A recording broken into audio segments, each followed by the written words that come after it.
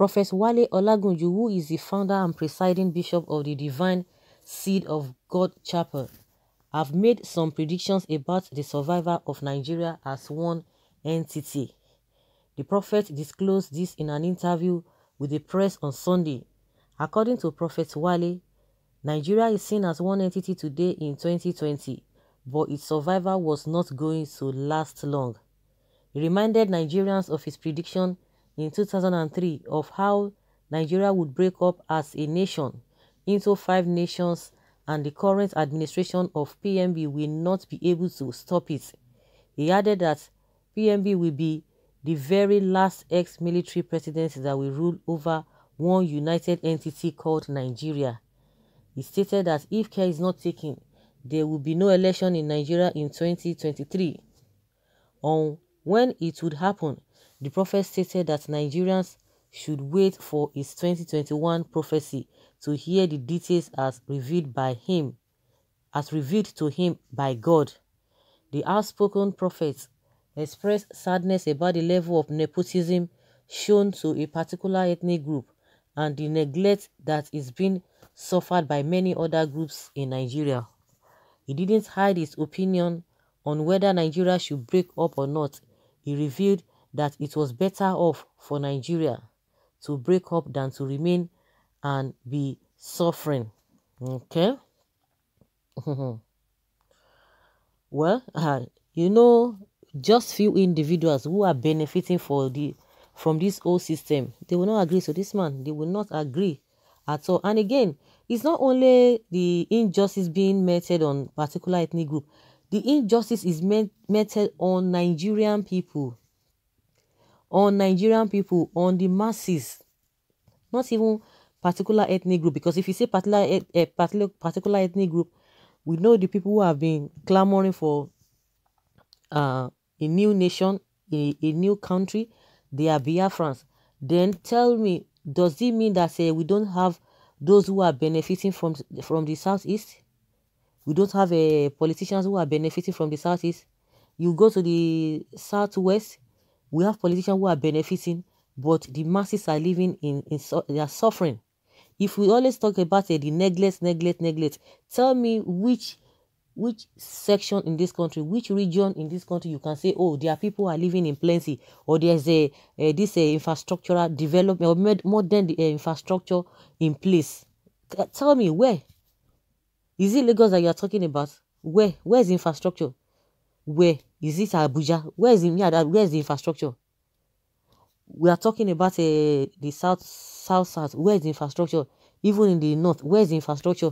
We know what is even dealing with them as we speak. You talk of poverty, even the ethnic group that are always being favored as far as a presidency or as far as a leadership is concerned in this country. Go and check their people. So the question is that, so does it mean if few individuals from a particular ethnic group, they are being given appointment, so that will solve the problem of poverty? Now we are talking about the cost of governance, and they are not ready to do anything. They are shifting the blame. Executive will say, oh, it is the legislature that's supposed to do it. Legislature will tell you that, oh, they don't have a power to do all sorts of. So what are we talking about? So it's not even a marginalization or neglect or injustice on particular ethnic group. It is injustice to the masses, because across all the geopolitical zones, we have the politicians, we have their leaders there.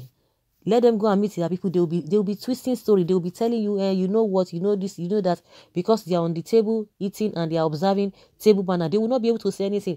They are all fighting for their pockets. So it is the injustice against the masses, not even a particular ethnic group, because everybody is suffering together. Everybody is going through the suffering.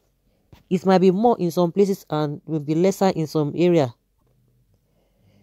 This statement that is coming from this prophet, this is what politicians don't want to hear. They don't just want to hear from you. They will tell you we are going to debate. You see, the vice president is calling for debate on how to minimize cost of governance. They want to go let us go back. And people are asking, what of Oronsaye report? What have you done about it? They will just go and dust it. Okay, since they are talking about it, let us talk. Let us say something. What move have they made? They will be shifting the blame to themselves. Oh, this responsibility is from the legislature, it's not from the executive. So, in my opinion, those people, they don't even want to hear it. They will continue to tell you, let us hold committee. Let us form a committee that will change all this scenario. They will tell you, it's not as if they don't know. They know. They know very well. The ones who have served in the past and the one who are still serving, the ones that are still serving now, and the ones that are yet to serve, who are on the waiting list to go into it. You talk about the constitution that we have, they will tell you it is not possible to change it. It is this, it is this. Huh.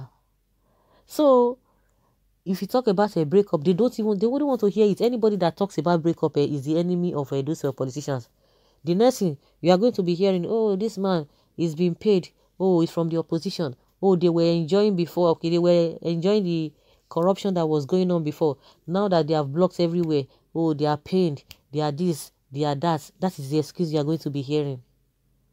I wish that these northerners that are protesting, they will continue with their protest, because they said they are not going to be intimidated. These are the people that you are supposed to say, oh yes, so the leadership is coming from their side. Then tell me, in what area are they enjoying? In what area are they comfortable with? Yes, they are the most affected in anything you can think of.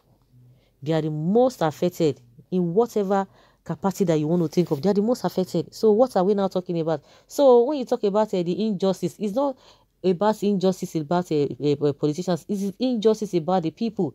Because when the politicians see that they don't get their appointment or the juicy appointment they anticipated, that's when they will not be selling out the narratives. Oh, this and this and that. There's a whatever. All now waiting, all now wash. This is never a prophecy, but reality of what will happen soon. Because Nigeria, as a ship, is heading to hit a rock.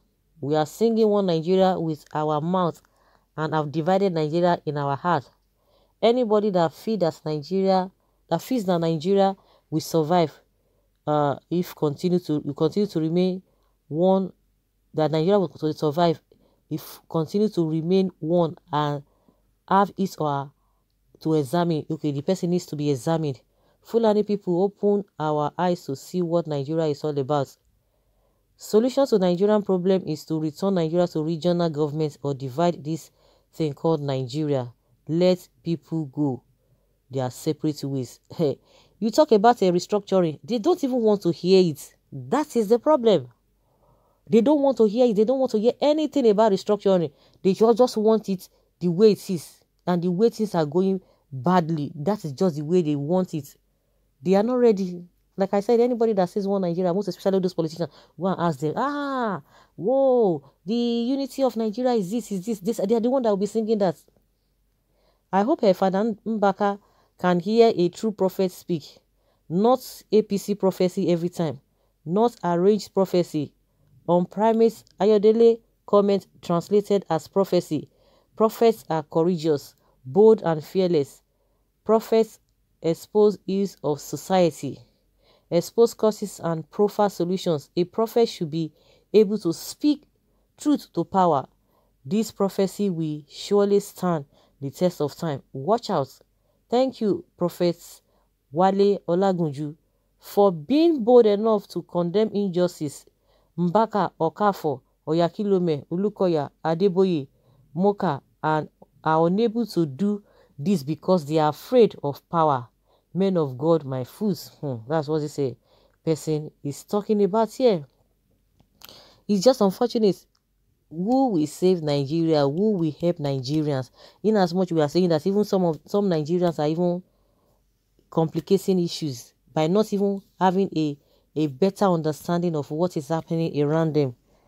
Who is going to help Nigeria? Who is going to talk? Where is the liberty going to come from? It's questions begging for answers. Who is going to do that? Who is going to do that? In a real sense, even if you are not talking about breakup, the restructuring is even the ideal thing. They don't want it. They don't just want it. They will just be bringing a lot of excuses. They will tell you, oh, restructuring, that those who are even clamoring for restructuring, they don't even understand the meaning. That it means different things. That if you call this one will tell you, it's a lie. Everybody say the same thing. They might say it in a different ways, but they see me the same thing. But people who do not want the restructuring to take place, they will be telling you, giving you the excuse that people, different people, the meaning of a restructuring. Then you tell us what it means. What do you think restructuring means? Then they will say, okay, whether you are right or not. So, guys, let us hear your opinion according to what this prophet has said, that the best, that it's going to come in no time, that it will be divided into 5 nations. Let's hear your own take concerning this. Thank you.